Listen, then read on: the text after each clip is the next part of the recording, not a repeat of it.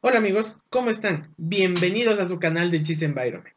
Les saluda su buen amigo el ingeniero Henry Paredes y para esta ocasión les he traído un curso gratuito que va a ser netamente de ArcGIS Pro para principiantes.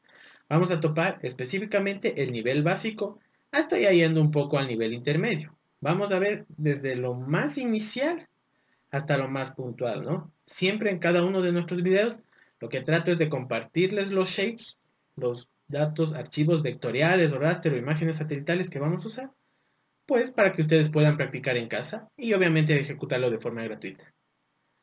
Pues bien, ustedes saben que lo importante en algunos años ya después o ya desde ahorita hacia el futuro, vamos a tratar de migrar desde lo que viene a ser el ArcGIS hacia el ArcGIS Pro, que tiene que ser lo más conveniente, debido a que Esri pues tiene programado hasta el 2026 no renovar sus versiones. Pues sin nada más que decir, quédense. Este es su video.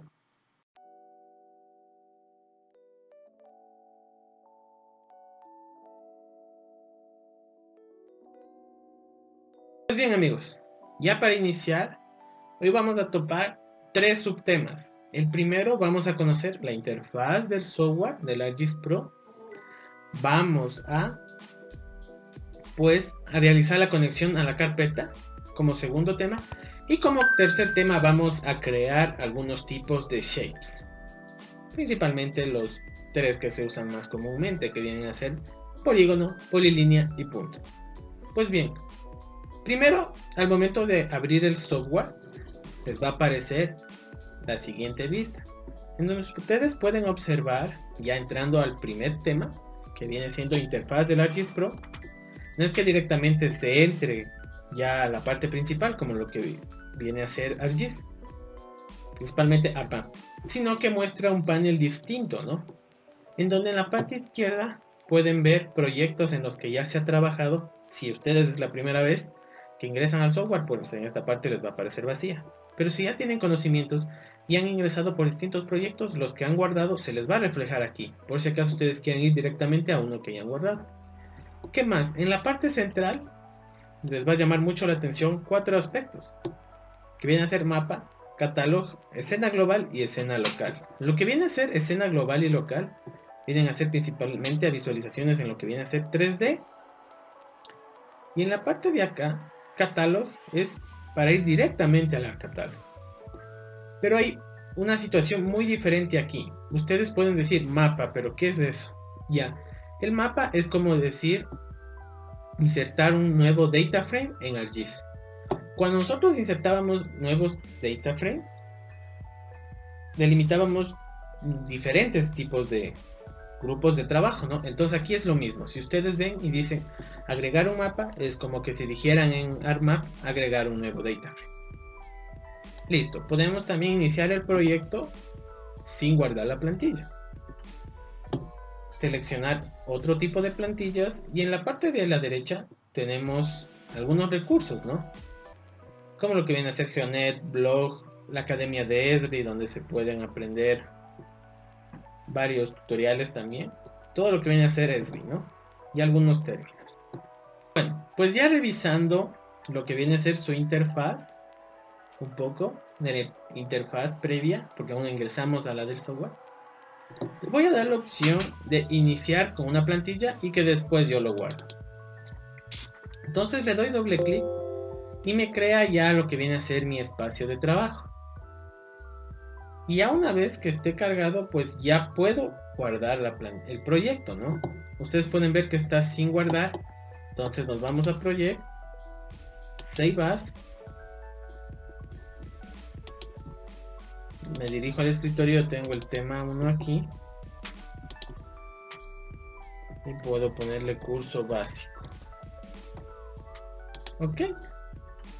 Y listo, ustedes pueden ver que ya se va a guardar automáticamente, ¿no? Y aquí ya salió el nombre, curso básico. Y listo muchachos, esta es la carpeta en donde yo le tengo, ¿no? Tema 1. Y ustedes pueden ver que se ha creado una pequeña carpeta. Lo interesante del ArcGIS Pro, ya manejando un poco su interfaz, es que no solo se guarda un archivo MXD como lo que se guardaba en ArcMap, sino que al abrir la carpeta se guarda una geodatabase un tipo de plantillas, unas herramientas Toolbox y su proyecto con la extensión APRX. Eso es lo interesante, ¿no? Que siempre que ustedes guarden una plantilla les va a aparecer la carpeta con las siguientes particularidades o opciones. Pues bien, siguiendo con su interfaz, voy a insertar ya lo que viene a ser un mapa. Nos dirigimos aquí en lo que viene a ser Insert, nuevo mapa. Es como decirle insertar aquí en el panel un data frame. Automáticamente cuando abrimos lo que es ArcGIS ya viene insertado, pero nosotros vamos a insertar ya para poder trabajar. Nuevo mapa. Y ahí dice que está abriendo un nuevo mapa, no está creando un nuevo espacio de trabajo. Listo. Ustedes pueden ver aquí que ya apareció nuestro nuevo data frame o mapa. A este le podemos normalmente cambiar lo que es su sistema de referencia, su nombre. Por ejemplo, doy clic derecho, propiedades, puedo poner de aquí temática 1, ya que las unidades de display me muestren grados decimales en UTM. Yo en este caso quiero que me muestren UTM sin ningún problema. Su sistema de referencia, pues vamos a trabajar en el sector de 17S. Me parece que ya lo tengo en favoritos, pero si ustedes no lo tuvieran en favoritos, se dirigen al sistema de coordenadas proyectadas, UTM, WGS 84, hemisferio sur, y WGS 84 UTM zona 17S, ¿no? Que es la cual yo voy a trabajar. Pues ok. Y listo, ya pueden ver que se ha colocado en el sistema 17S. Y aquí pues ya no nos muestra en coordenadas geográficas, sino en UTM. Listo. Conociendo lo que viene a ser la interfaz, tenemos el panel de contenidos, el panel de geoprocesamiento, que principalmente aquí puede cambiar, ¿no? Aquí tenemos otras opciones, aquí en la parte de abajo. Está en lo que es geoprocesamiento, pero también puede ir a lo que es el ArcCatalog, a su simbología, a elementos y a la parte de exportar mapa. Pues bien, eso en cuanto al panel derecho.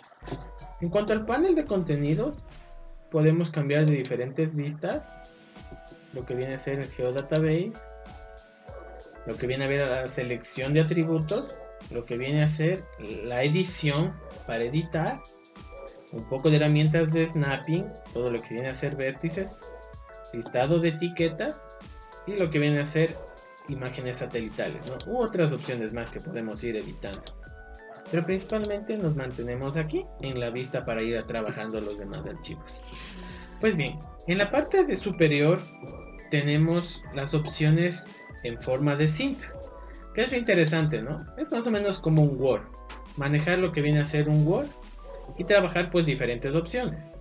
Por ejemplo, ahorita estamos en lo que es Map, y ya comparando con lo que viene a ser ArcGIS, pueden ver que existe bastantes herramientas que se asemejan, como lo que viene a ser Full Extend, las opciones de Zoom, Bookmarks, que es para vistas, agregar mapas base, añadir archivos, presentaciones, toda la parte de selección por localización, atributos, localización, etiquetas. Vamos a la siguiente opción de insertar. Aquí podemos insertar layouts para empezar a trabajar con lo que viene a ser mapas, añadir a la carpeta, crear lo que viene a ser geodatabase, categorizaciones.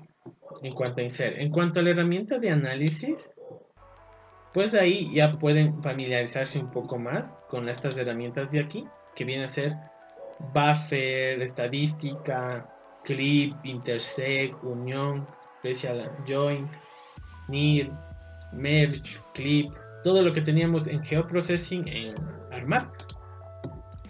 También tenemos algunas herramientas que dependiendo de su licencia pues les va a funcionar, como el análisis de negocios, el análisis de redes, de visibilidad, de exploración 3D Analyze, etc. En cuanto a la vista, podemos ver que también existen las opciones del ArcCatalog, de conversión de vistas, conversión de escenas locales, porque recuerden que lo que viene a ser ArcGIS N, ya aquí ya no está separado. ArcGIS N está unido al ArcGIS Pro. Entonces estas son algunas opciones de conversión de vista de escena local a escena global, ¿no? También herramientas de lo que viene haciendo aviación entre esas cosas. Tenemos una subpestaña también de todo lo que viene a ser la edición, que en este caso aquí, eso es lo bueno del ArcGIS Pro, no necesitamos estar poniendo Start Edition, Stop Edition, simplemente se edita directo y listo, no ha pasado nada. Pero ustedes pueden ver algunas herramientas de snapping, crear, modificar vértices, todo lo que viene a ser edición, ¿no? En cuanto a Imagery, principalmente para hacer lo que viene a ser clasificación supervisada, combinación de bandas, corrección atmosférica, todo lo que viene a ser teledetección, ¿no? Y por último tenemos la subpestaña de Share, en donde podemos empaquetar lo que viene a ser mapas, que sería solo este data frame, empaquetar la plantilla, el proyecto, todo este proyecto, y de igual forma subirlo al ArcGIS online. Y aquí también podemos exportar nuestros mapas, ¿no? Y listo. Eso en cuanto a la interfaz. Si ustedes ponen aquí en Project, también les va a salir acerca de su licencia adquirida. Pueden poner New, abrir nuevo proyecto, guardar como, leer la licencia, las opciones. Terminologías principalmente de Ethernet, ¿no? Pues listo, eso con la temática 1. Ahora con la temática 2 vamos a enseñarles a cómo hacer la conexión a la carpeta de trabajo. Si bien es cierto, nosotros estamos trabajando en el tema 1, que está en la carpeta de escritorio, nos dirigimos al catálogo y aquí en Folders le damos clic derecho, añadir conexión a la carpeta. Y me voy al escritorio y aquí está tema 1. Le doy OK y listo, muchachos. Ustedes pueden ver que ya está aquí ejecutada la conexión a la carpeta. Y aquí podemos ir siguiendo, incorporando más shapes, ¿no? Que eso es lo importante. Listo, esto en cuanto al subtema 2. Por último, el subtema 3 vamos a crear shapes. Hay varias formas, ¿no? Como en ArcMap. Simplemente aquí mismo en el tema 1 pudiera New y agregar lo que viene a ser el shape. Aquí está. Pero lo vamos a hacer de la otra forma, ya que esta es la más conocida. Nos vamos a geoprocesamiento y escribimos la herramienta Create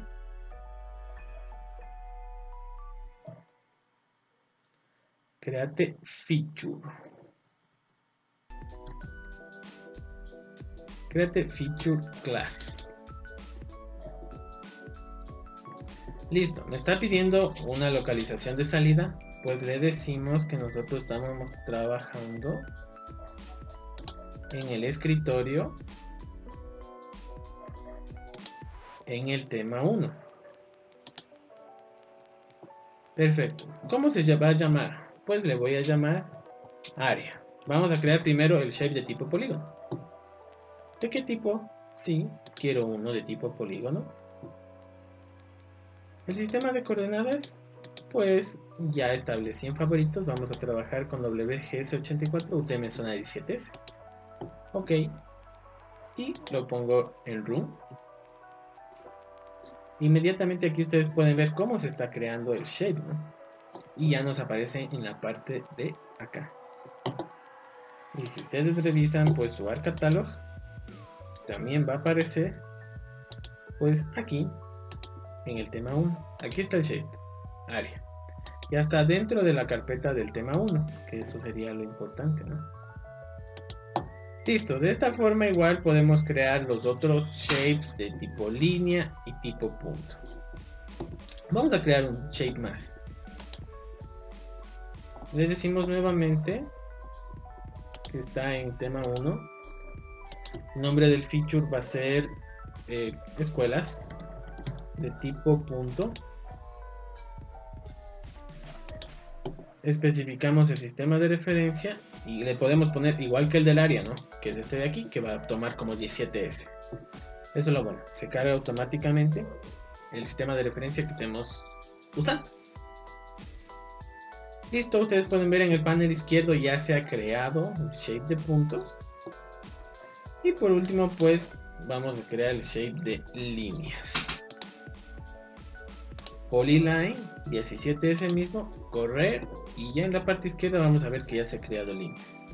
Y pues bien muchachos, hemos creado el shape de tipo polígono, línea y punto, que son los más usados, ¿no? También tenemos lo que es para crear el multipunto y el multipatch. Pero bueno, eso ya depende si es que lo vamos a hacer o no. Pues bien muchachos, eso ha sido todo por hoy. Recuerden, regálenme un like enorme al video si les gustó. Compártanlo con sus amigos. Síganos en todas nuestras redes sociales. Y lo más importante, suscríbanse a nuestro canal de YouTube para más contenido GIS. Muchas gracias.